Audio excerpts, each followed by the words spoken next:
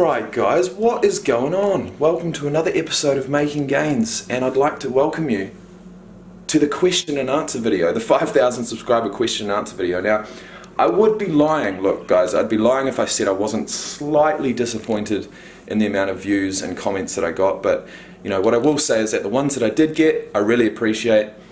You know, I guess 5,000 subscribers seems like a lot, but when you're still struggling to get, you know, 150, 200 views per video, you know, what can you expect? I did get some good questions last night before making this video. Hang on, we're going to focus this up again. Focus on me, guys.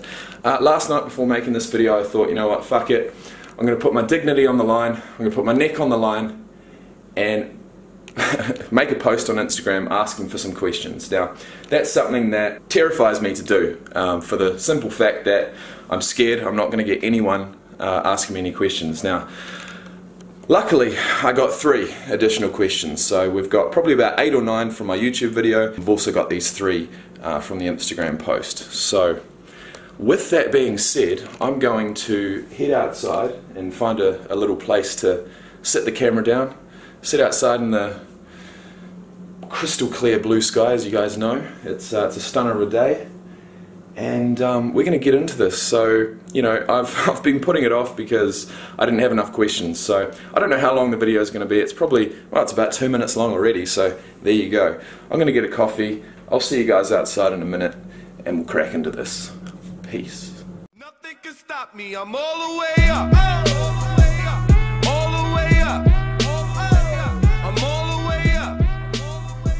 I'm all the way up. What the fuck have I done here? Oh well, that'll do. Where are we going to sit, guys? That's the next question. That looks pretty comfy, doesn't it? Yeah, we'll sit on that. Behind the scenes, guys, we're going to stick the camera on top of that. Get some more height here, you know. Can't have it too low, can we?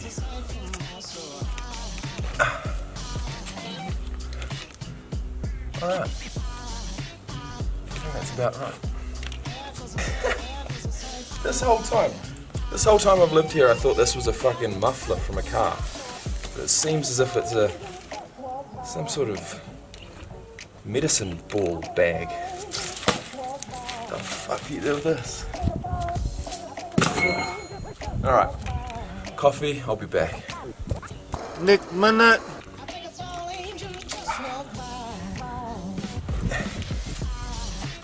Right. Alright guys, now before I start this, I want to say that it is completely off the cuff. I honestly haven't looked at the questions for ages since I posted that video, probably a couple of weeks ago. Subscribers right now, this current time, I think it's about 5,080. So we're still climbing. You know, it's certainly not as fast as what it has been in the past, but you know, I realise that I'd be getting sick of this series if I was you guys too. I mean, it's been 365 days of, you know, the same sort of stuff. I'm looking forward to branching out into different topics once I've closed the book on the series. But you know, like they say, one book closes, another opens, and I'm sure I'll be onto something, you know, even better after this. So with that said, we're gonna have a look at the YouTube comments. Let's do this. What the f... I just checked my 5,000 subscriber Q&A video. Someone's given me a dislike. What the fuck, man? Who would dislike that shit? There's only 106 views anyway, so... Anyways, alright, so how many comments we got? We got 9 comments. Alright, well, we'll go from the bottom. Stranger. Sup, stranger. Question number 1, why don't you get a tan? Well, I could do a joking answer, I could answer this seriously. Seriously? Because I'm shit scared, man. I'm shit scared of looking different. Fucking, I guess I scared myself by getting that, you know, extremely dark tan with my comp. That was the first spray tan I'd ever got. It was a fucking competition tan, so I think I scared the shit out of myself, but, you know, if you're ripped, if you're defined, you know, having a tan is good. If you're not, I'm not that fucking, you know, ripped right now, so it's not an issue for me. But obviously being here in such a sunny place, you know, you'd think I would get a tan from the sun, but I don't, because it gets so hot throughout the summer here that everyone is inside. Everything, you know, every single workplace is air conditioned. Fucking, you just run from your car inside because it's so hot outside. But you know, I got a feel for the guys who work, you know, in construction and shit like that. It's like, nah, fuck that. I couldn't do that here, man. But anyway, answering your question. God, that's the first question and I fucking rambled. Question number 1, why don't you get a tan? I'm scared, man. It'll happen. Question number 2, how's it going with the girls? Well, so this guy, Stranger, comment me your real name, bruh. I've seen you around the channel a bit. So, question number 2 from the same guy, how's it going with the girls? Well, I'm single. Let's put it that way. The girl that you've heard me talk about in the past, she's not in my life right now, and you know, I'm better off for it. Like I kept saying in the previous videos, you know, if you start putting all of your effort into one person, you start forgetting about yourself and what goals and dreams you are going to achieve yourself. And you know, yeah, I'm feeling a lot more positive now. You know, girls, fuck, I have some girls over here and there, but you know, it's nothing serious right now, so we'll leave it at that. Holy shit, he's got 5 questions. Okay, number 3, what's your plan about gyno? Will you ever do surgery, or did you get over it? You never talk or complain about it. Well, quite honestly, guys, I'm over it, man. I fucking am. You know, maybe I have to, you know, wear certain tops, certain cuts to sort of hide it a little bit. I am conscious of it. I'm not going to lie, like, you know, every morning I wake up and I look at it. There's no doubt it's been something that I've done and looked at for fucking years, and that's not going to change. With that being said, you know, I would like the surgery. It's a big cost. It's like 6 grand, you know, 7 grand if you want to go to a reputable surgeon around here. So, and plus it's the travel to get it done. It's going to put me out of the gym for, you know, 3 or 4 weeks. It's like, is it really worth it? I think if I was going to, you know, try and jump on stage again, it would be worth it. I'm not prepared to get on stage again with gyno showing. It's you know, it didn't show as bad as probably what it could, because I didn't get as lean as what I could have for my shows. But if I did get to a true 5% body fat, fucking hell, it'd be really obvious, and especially under those lights and stuff. So if I was going to compete, I'll probably get it done. Once again, it's a huge cost, but you know, it's not bothering me, man. It's really not. And in the future, I will be making another gynecomastia video. You know, just moral support for you guys out there, because the other one that I did make did go really well. So you know, I was really happy with the amount of comments and support I got through that. So I will be, you know, in turn giving the support back and making another video. So look out for that one. Number 4, is your future in bodybuilding contests or CrossFit? Well, like I said before, I would like to compete again, but you know, I'm not big, man. I'm not fucking big. I don't have the genetics to hold a lot of muscle at a lean body fat percentage, so I would like to compete as a natural, a lifetime natural once more before, you know, stepping over that dark side. But with that said, you know, for me to do that, I'd have to get my gyno sorted. So I'll let you guys know whether it's going to be CrossFit or bodybuilding. I haven't gone down to CrossFit for 4 weeks.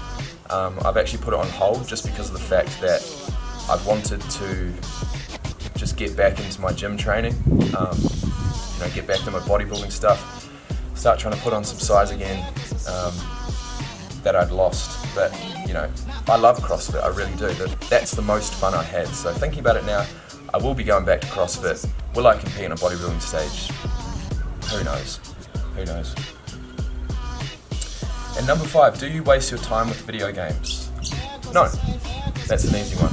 If I do play video games, it's not by myself. I enjoy playing against someone, and my favourite games are sports games. So FIFA, NBA, rugby, you know, Madden, even golf. Like, honestly, I'm sports obsessed, and that's the way it goes for when I play video games as well.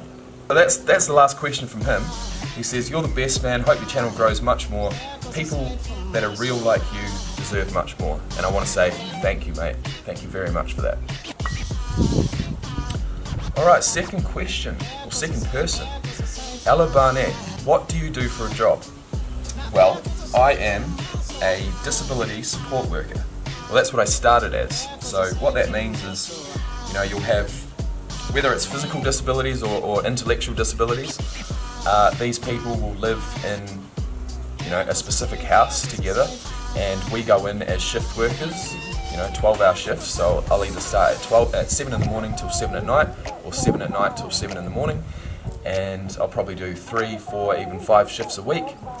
And what we'll do is we just care for them, we look after them. Basically, you know, our mission statement is to provide these guys who are restricted due to their disabilities with an unrestricted life. You know, we want them to integrate into the community, whereas, you know, otherwise without us they couldn't do that. The guys that I look after are intellectually disabled, so they're not physically disabled. They can walk around, you know, they've got a fully functioning body. It's just up here it's not fully functioning. Now, whether that's due to birth defects, whether that's drug induced during their early years, or alcohol induced, you know, we've got a fair few different cases, and I can't really delve into too much because it's a government position. I work for the Northern Territory government.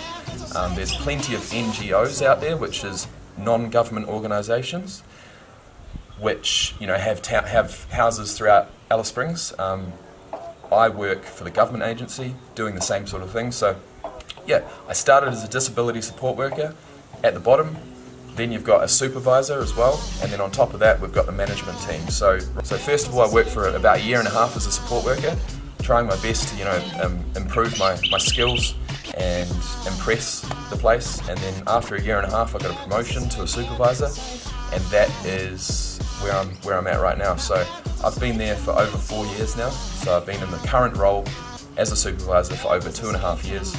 I've learned a hell of a lot. It's grown me up. I started in this job when I was 22. I was a kid. Now I'm nearly 27, and I feel like I've matured a lot. I've learned a lot. I've come into my own a little bit, and, you know, when I do decide to move on, I think I've got a really good skill set there, as far as, you know, patience, empathy. You know, communication is key. I'm working with guys who can't communicate properly. You know, how are you going to communicate with someone who can't communicate properly? You've got to think of different ways. You've got to, you know, learn their vocabulary. It's cool. It's a really cool job. You know, we have fun. We take them out on excursions. We take them out to the movies, to, you know, to see family, things like that. It's cool. It's a cool job. I'd have to recommend it. But yeah, disability support, that's where I work. Next question, Daniel Hayward, will you ever do a full cut again? By full cut, I assume you mean cut to the stage, or cut to, you know, 5% body fat, which I've never been to before. Will I ever do that? Well, like I said in the previous question, I want to. When that will be, or, you know, what federation that will be in, I couldn't tell you, man. I want to get really shredded again, but it's not going to happen anytime soon. Okay, next question. Hang on, let me have a drink here. Alright, next question. Will there ever be another rugby video now that you're a big fucker? Well, thanks for that, mate. I wouldn't call myself that big, but will there ever be another rugby video? Well, I'm glad you asked, because I get asked that on a daily basis, I really do. You know, if you look at my most popular videos, they're all rugby videos, so I'd be stupid to say no, wouldn't I? If I want to keep growing my channel. You know, I think that is my niche, is rugby. And so, with that being said, once I close the book on this series, Making Gains, I will be making some more rugby videos. So, that's going to be fun. I fucking love rugby, you guys know that. I could talk all day about rugby, so if you want that, that's what I'll do. Anyways, next question. Sam Schofield Flynn. When did you start lifting, and what motivated you to start? This is fucking interesting, isn't it? I'm finally getting asked these bloody questions that I see all of my other fitness YouTubers get asked. Well, it all comes back to when I was 5 years old and I picked up my first bodybuilding magazine and I saw He-Man in the stores. And no, that's not how it happened. Not at all. I think that, you know, as a teenager, I'd always played rugby. As a teenager, I started, you know, looking around and seeing muscular guys and thinking, shit, you know, my frame, I've got, you know, quite wide shoulders and stuff. I wonder if I could ever look like that. And so at age 14, I got my first gym membership. I made my dad take me to the gym. It was a gym that allowed young people to come in. It was actually a boxing gym in Christchurch called Crichton Cobbers. And I went there at age 14. Me and a friend from school, we used to scooter there at age 15. And then I stopped. You know, back then it wasn't a passion. I didn't know about bodybuilding. I had no idea. I'd never seen a bodybuilding show. I'd never seen someone on stage. So at that point, it was just because I played sport. I remember actually enjoying the pump. Oh, I think all we did is train arms. But anyway, so that was 14 and 15. From there, I sort of let it go till I was about 18. So throughout school, I was still playing sport: rugby, soccer, basketball, touch. Those are probably my main four. At about the age of 18, I went out into the workforce, and you know, I never had. The thing about me is that none of my mates ever wanted to go to the gym. I remember at age 18, you know, on a Saturday afternoon, we were all getting ready to go out drinking because that's what we did every weekend. But I was at the gym, and I had to get my session in before I went out drinking because, you know, that's what I wanted to do. I was getting passionate about it. I was starting my, you know, that fire was starting inside. So that was age 18. Age 19, I let it go. You know, at this point, I had not watched any YouTube videos. I'd just started taking progress pictures. So, you know, I knew that I could change my body. I just didn't know how. So I was going here and there. You know, I wasn't committed. I didn't really know what I was doing. And then halfway through age 19, I'd moved to Australia. So for about the first 3 months, I didn't train when I came to Australia, so I'd lost everything. So, you know, age 19 I came to Australia. I'd lost all my gains. You know, I was pretty skinny, probably about 84, 85 kg, skinny fat at 6 foot tall. And then so I started working at the gym. I'd still had that passion. I knew I wanted to go to the gym, and I started working at the gym behind the desk, you know, being surrounded by guys. I'd look at guys come in the door and think, fuck, he looks good. How did you do that? And, you know, it was being surrounded by that environment that really got my passion going. And so that was at age 19 and 3/4. And so following that, you know, for about 6 months I worked there. And, you know, every single night after I closed the door at 9 o'clock, I'd go into the weight room by myself. I'd lock the door. I'd steal a protein shake from the fucking fridge that we sold. I'd go into the gym and, you know, train the house down for an hour by myself in this gym. And I thought, holy shit, man, that is so cool. So, you know, I was passionate. Thinking back now, I trained hard. You know, I wanted to make gains. I was really into it. And then I met a girl. I met the only girlfriend, the only serious girlfriend I've had here in Alice Springs, well, in Australia. And so at the age of 20, we moved down to Adelaide, and I stopped training. I lost everything. So at the age of 21, I moved from Adelaide back to Alice Springs. I'm 26 now, and I'm going to show you guys pictures of when I was 21. I moved back to Alice Springs, and this is when I first went back into the gym. I took these progress pictures, and I'm so happy I did, because, you know, now I've got something to look back on. So I'm going to show you guys 3 pictures, one from the front, the back, and the side. This is at age 21. From there, that's when my passion really ignited again, and I started going every single day. And that's what I've done since then. So it's been, you know, 5.5 years of consistent training, watching YouTube, learning as much as I can. Even the first 2 years of those 6 years was still shit, but honestly in the last 3 or 4, it's been really consistent. My nutrition's been on point. I've known what I'm doing, and that's been through YouTube and through educating myself, like you guys are. So that's that. God, I talk a lot. I probably shouldn't be drinking this at the same time, but anyway. I hope you guys are enjoying it. What mode? Let me get back to the fucking question. When did I start lifting? Well, 14 for a year, then I dropped it, went back at 18 for a year, dropped it, went back at 21 for 5 years, and here we are. What motivated me to start? Well, you know, definitely working in that gym and seeing the physiques walk past me motivated me to start, you know, educating myself, and that's where it all fucking started. So, carry on, let's go. Alright, next question. This isn't a question, I just wanted to say how much I loved your videos. Thank you, mate. That makes me feel really happy. Thank you. Next question, Ryder Sharpshooter. What was your best rugby try? Jeez, what a question. What a question. I really like that question. Thanks for asking, because it's gonna you know, force me to rack my brain here. But oh god, what was my best rugby try? Shit, have I ever got the winning try? Okay, no, it's not my best rugby. Is it mine? I don't know. There's been plenty of tries. You know, I'm on the wing or at fullback predominantly. So you know, most of my tries are sort of just, you know, coming around the outside and finishing off a move, or I might get the ball and do a, you know, 1 foot step inside the last defender and score, which is always a nice feeling. If you score without being touched, it's a nice feeling.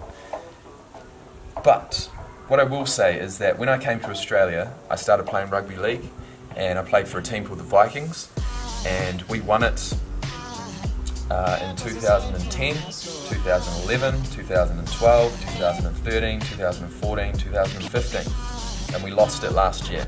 So in 2014, which was my final year of playing, I haven't played for the last 2 years, in the final, grand final, 40 all, and the siren had gone. Okay, so it's 40 all, grand final, we're going for the 5th in a row, I believe, and the other team got a penalty kick. So they got a penalty at about 40 metres, they got a fucking gun kicker. The whistle's blown, we're all like, fuck, you know, he's gonna kick this, we're gonna lose 42-40. Anyways, the game was on video as well, so we all got to see this at the end, but this was fucking epic. So he took the kick, it missed to the side of the post, it didn't go dead, we grabbed it, okay? The team's full of fucking superstar runners, so we went this side of the field, it was like rugby sevens. Passed it back this side of the field, just looking for a gap. We passed it this side of the field, and honestly, this you know, tackle, this one tackle, because obviously once we get tackled, it's all over. This tackle lasted about a minute and 30 seconds. So we went this side, this side, this side, this side, and look, I don't know how the hell it happened, but we went the length of the field after full time and scored. Okay, and the whole team touched the ball. I'm not even joking. We got 13 players on the field. This was the best team try you will ever see in your life, and it happened after the final whistle. So if that's not epic, I don't know what the fuck is. So that would have to be my favourite try of all time, man. To win the grand final after the final whistle, thinking you're going to lose it, and then on the last tackle, just making it all the way up the field. Everyone touched the ball. It was like every single pass that was given off, it's like, don't drop it, don't drop it. And then we scored, and it was just amazing. So, anyways, that would have to be my favourite try. And I didn't even score it. Okay, and the last question from YouTube. Baron L, or I. Baron I. When do you plan on competing again? Anything you're going to change going into it? Well, when do I plan on competing? I've answered that. In the future, sometime. I couldn't say when. I do want to do it, but you know, we're going to have to get that surgery done. So, anything you're to change going into it? Well, for one, the gyno surgery, I assume, unless I just really don't give a fuck and I just get up there anyway. The only reason I wouldn't is, you know, for people to think that I'm taking steroids. So if I don't care about that, then I don't give a shit. I might get up there. But anything you're going to change going into it? Well, my diet. You know, the ability to refrain from cheating. I cheated a lot on my last diet. I'm not going to lie. So anything I'm going to change, probably the length of time. You know, I probably want at least 16 weeks, and whether I do it naturally or not, I'm not sure. I couldn't say. So read between the lines there, guys. I don't know. Anyways, that was that was all the questions on that particular video. And now I'm going to go to my Instagram post and have a look at that. First question, Harry Jackal. When did you start lifting? Well, I've answered that one, haven't I? Sorry. Rockinfest 313. What did you decide about going back to school? Now I assume this guy's talking about personal training certificate. Mate, it's something I think about every day still. I still want to do it. You know, I want to do it, but I know that I don't want to do it the traditional way. I don't want to work at a gym, you know, waking up at 4 in the morning and getting home at fucking 9 at night. You know, I don't want to do that. I'd rather stay in my job and do personal training on the side. With that being said, I'd love to be an online trainer, man. I'd love to be able to, you know, work for myself, take my laptop with me and be able to work anywhere. That is a dream, that's a real goal, and you know, I'm going to do whatever I can to make it happen. With that being said, the first thing I need to do is get qualified, so I do want to go back to school. When that's going to be, I couldn't say. Alright guys. Alright, so last question. Keep it up mate, you'll make it. This question's from Johnny Russell. Can you explain your method of training? It's not the typical regimen from what I've seen. Cheers. Well, no it's not. It's really not a typical regimen. In fact, the one thing I do say to people when they ask me about my training style and things is I go by feel, and it's what I've always done. I don't, you know, it's as far as for something like a bench press, if you're really wanting to try and increase strength and progress at the best rate possible, I think going by feel is not what you want to do. I think you really do want a program, a specific program for reps and sets to follow. I have never done that. It's something I know I probably should do, but like I said, man, I go by feel. It's just my personality, it's just the way it is. I'll roll up to the gym not knowing what muscle group I'm going to train, you know, and I'll have to think about it. And I'll have to think, well, what haven't I trained for the last 4 days? And that's pretty much what determines what I'm going to train. So that's as far as picking the muscle group. Whether I'm doing a 5-day split, a 4-day split, a 3-day split, it's, you know, I vary.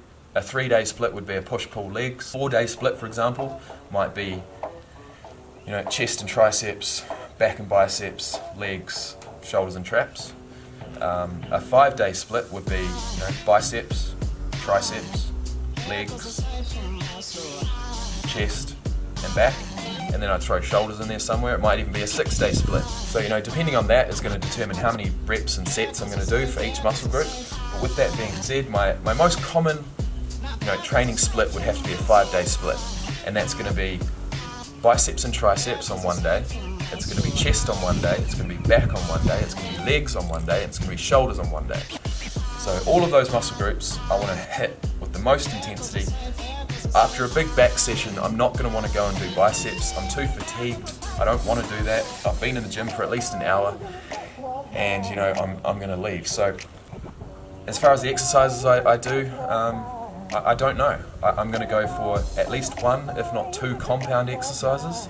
Following that, I'm going to go for at least 1, if not 2 isolation type exercises. And that's how I do it. Each exercise I'm going to want anywhere from 2, 3, 4, even 5 hard balls to the wall working sets. So let's say we start off with a bent over row. I might do a set of 20 to warm up, I might do another set of 15 to warm up, and then we'll start adding the weight. And then, you know, I'll go down to 3 working sets of 10 to 12. At the end I'll do a drop set. That'll be the first exercise done, and I'll move on to the next. Following that, I might go to a seated cable row. I'll do, once again, 2 warm-up sets, 20 reps, 15 reps, then the weight starts adding up, and I'll go for 3 good hard working sets at 10 to 12 reps with a drop set to finish. Following that, we'll move on to the next exercise, which is going to be an isolation movement, possibly a pull down.